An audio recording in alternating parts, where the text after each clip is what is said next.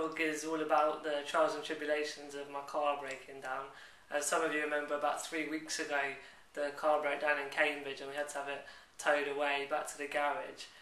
They fixed the original problem quite quickly, but there's been an ongoing waiting for a part to come in, which has taken a lot longer than realised. So I've been getting on the bus every day, which has been quite stressful, with getting the ramp out and waiting for buggies if they're in the way to get the bus afterwards, and generally quite a lot of extra effort going in to getting to and from work. I've also been spending a lot of the day on the phone trying to call up Motability in the garage to find out where it's at and when the car's going to be returned, and it's just altogether been quite a tiring and stressful period. So the car was dropped off today on a tow truck, to then find out that the battery had run flat in the journey and it wouldn't start to get it off the tow truck. So the RSC came out, got that going, left it in the car park ticking along so that actually it could charge itself, and then had trouble changing it over, had trouble with the acceleration working, and hopefully finally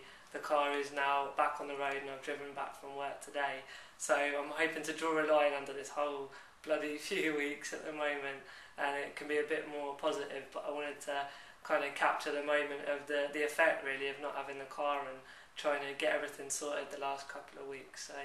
onwards and upwards from here, hey?